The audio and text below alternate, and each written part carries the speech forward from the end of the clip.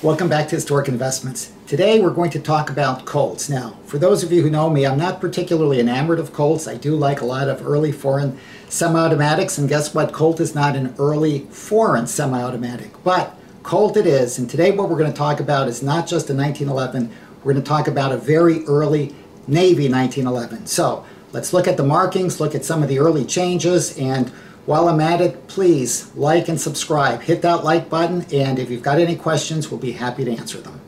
Although the U.S. Navy did not receive the very first Colt 1911s, they were pretty darn close with their first shipment in March of 1912, including serial numbers 501 to 1000. If you like Colts, and if you didn't, you wouldn't be watching this video, you probably like the really early ones. Well, this is not the earliest variation.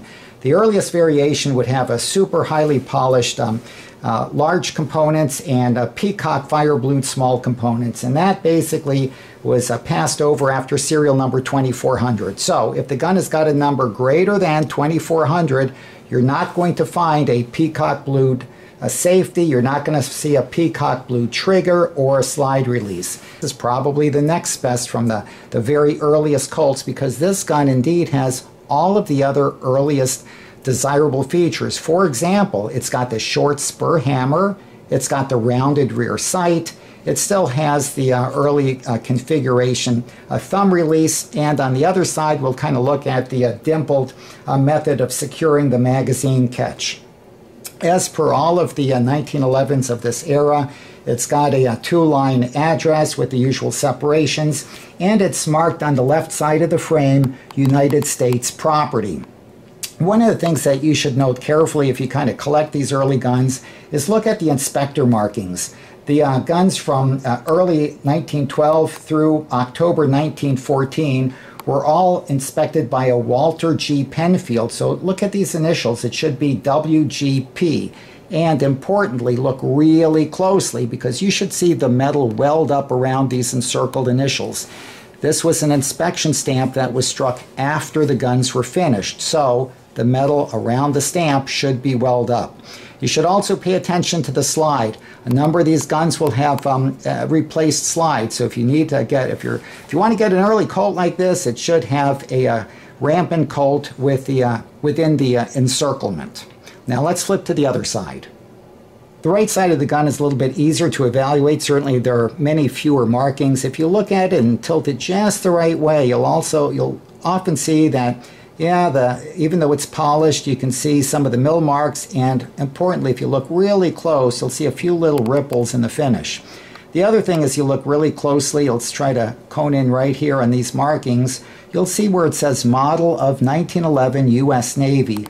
This was marked before the guns were finished, so there shouldn't be any weld-up metal around the markings. Interestingly, the serial number was struck after the gun was finished, just like the Walter G.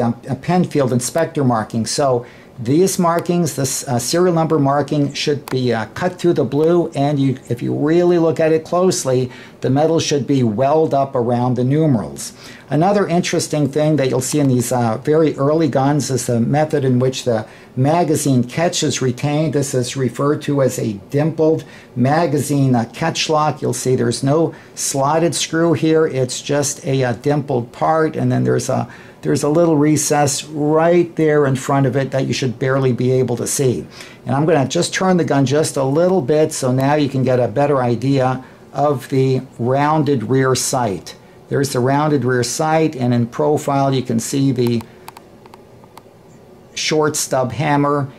Now, if you're looking at these guns and you say, well, I don't know, maybe could the gun be refinished, yes or no? This is a key part to look at. Let's see if we can zoom in right here. Usually when people are refinishing the guns, they don't pay too much attention to the back of the slide and the back of the frame. So if you look very closely right here, you'll see rounded areas at the back of the slide and rounded areas right here in this part of the frame. This is the way it should look. You should see these edges and the mill marks just perfectly just squared to the edges.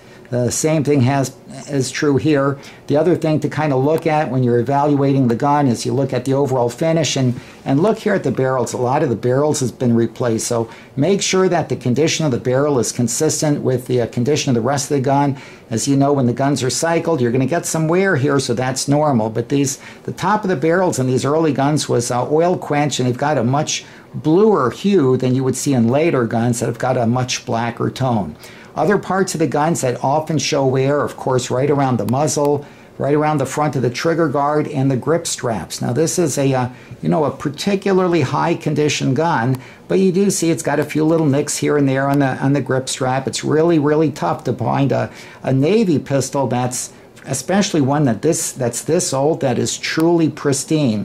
You know that expression, used hard and put away wet. Well, when the Navy people put their guns away wet, it was wet in salt water. So these guns were subject to a lot of corrosion, and this would just be a spectacular example. Now, before you guys head out, one of the last things I want to touch on is the business of magazines, because as you probably heard, people like to have a correct magazine. So what would be a correct magazine? This particular gun is an example of the third shipment sent to the Navy. This particular gun was actually shipped in May of 1912, and at that point, Colt was still using its earliest configuration 1911 magazine. So what does that mean? Well, let's cut to the magazines and we'll give you a guided tour.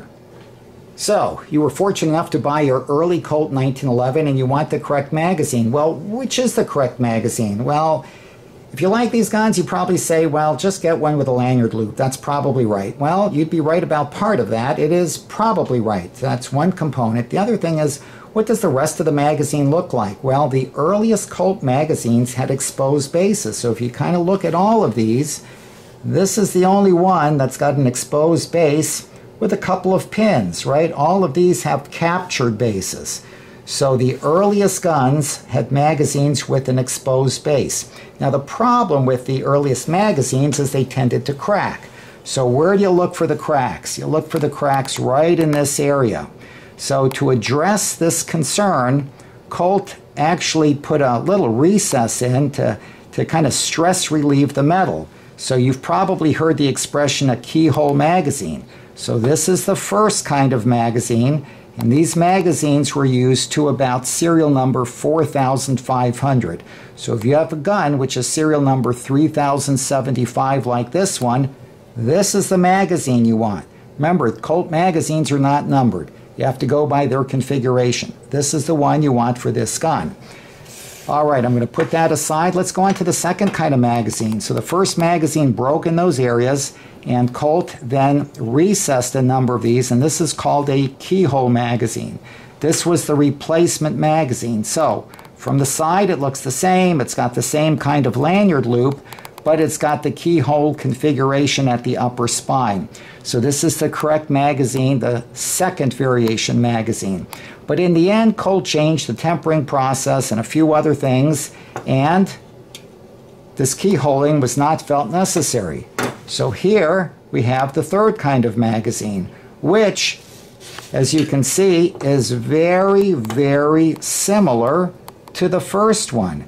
The only difference is this one has an exposed base, and this one has got the hidden base.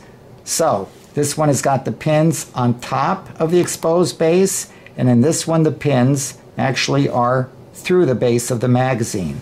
An excellent magazine. This one was used through the end of World War I and maybe even a little bit longer than that. But for those of you who are mostly familiar with World War II mags, this is an example of a late Colt magazine.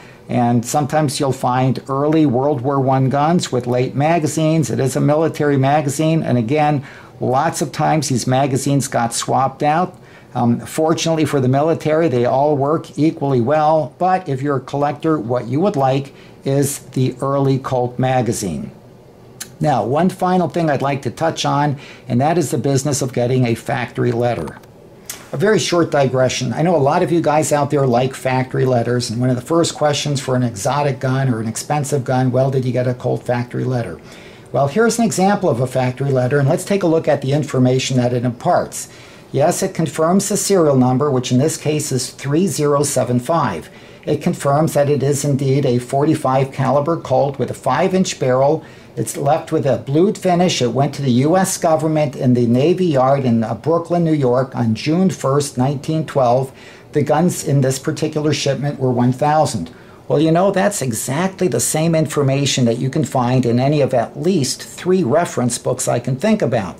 So what does that factory add? Well, it's really nice if you think that Billie Jean Haynes is a very important person, and her signature is worth keeping, and it well may be worth keeping, but is it really worth paying $200 to get the same information you could get elsewhere? But if you have just a standard 1911 or a standard 1911A1, I don't really think it adds very much to get a factory letter. It doesn't tell you if the gun is original finish or if it's been reblued. It doesn't tell you if the grips are original. It doesn't tell you if the screws are original. And it sure doesn't tell you if it's got an original magazine. So is it nice? Yeah. Is it important for this particular type of firearm? I'd say not so important, but you guys be the judge. Hopefully you've picked up a few interesting tidbits that will help you in collecting Colts, particularly the 1911 Navy model. But regardless of which type of Colt you collect, I would strongly recommend this reference book by Scott Meadows. It's really got a treasure trove of information. You guys at the Colt factory letters are great, but for the cost of a factory letter, this one was $200. You can buy this book and get all of the information in a factory letter, plus much, much more. Scott, I hope you enjoyed that plug. In any event, good luck with your search for Colts, and good collecting.